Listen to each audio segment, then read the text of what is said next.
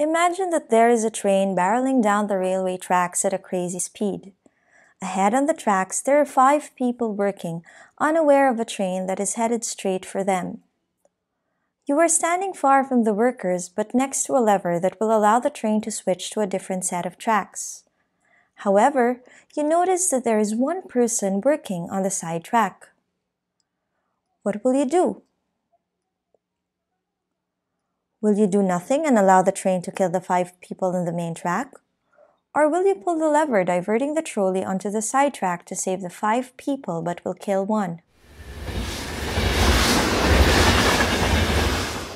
What is the right thing to do? This moral dilemma is an ethics and psychology thought experiment in 1976 by Judith Jarvis Slumson.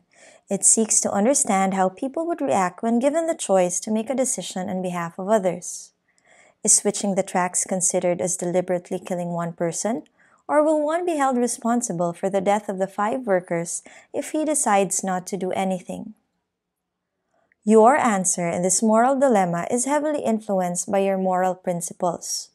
What you think of or believe as an acceptable answer is shaped not only by your understanding of right and wrong, but also governed by your societal norms. Questions and concerns like the trolley problem fall under ethics or moral philosophy. It is a branch of philosophy that is concerned with how people should behave in a manner that is considered morally correct or good. Therefore, in ethics, we ask the questions, what is good? What makes me moral? Is something good because others do it? How will my decisions affect others?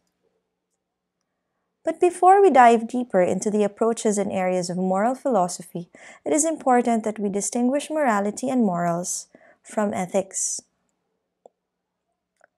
Morality refers to the standards that a person or a group has about what is right and wrong or good and evil, while morals are specific beliefs, behaviors, and ways of being derived from doing ethics.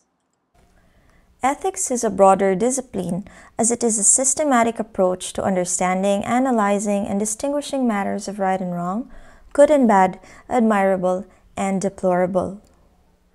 Metaethics, normative ethics, and descriptive ethics are the 3 main areas of ethics or ethical inquiry. In these 3 broad areas, we explore ideas involving a general pattern or way of life, a set of rules of conduct or moral code, and an inquiry about ways of life and rules of conduct. Metaethics is concerned with understanding the language of morality through an analysis of the meaning of ethically related concepts and theories, such as the meaning of good, happiness, and virtuous character. Normative ethics, on the other hand, focuses on the ethical standards on which moral conduct is based, is an attempt to decide or prescribe values, behavior, and ways of being that are right or wrong, good or bad, admirable or deplorable. When using the method of normative ethics, inquiries are made about how humans should behave, what ought to be done in certain situations, what type of character one should have, or how one should be. It is in normative ethics that we also understand common morality. Common morality consists of normative beliefs and behaviors that the members of society generally agree about and that are familiar to most human beings. Because it forms what can be thought of as a universal morality, the common morality provides society with a framework of ethical stability. There is a universal understanding on the goodness or the wrongness of certain acts. We can differentiate common morality from particular morality, which is heavily content-laden and specific. Descriptive ethics, on the other hand, refers to a scientific rather than a philosophical ethical inquiry. It is an approach used when researchers or ethicists want to describe what people think about morality or when they want to describe how people actually behave, that is, their morals. But let's go to a more practical and relevant question. Why do we need ethics or why do we need to act ethically? There are several reasons provided by various philosophers on why we should act morally, and it being a requirement for society and life is the perfect synopsis to capture the very significance of acting in a virtuous manner.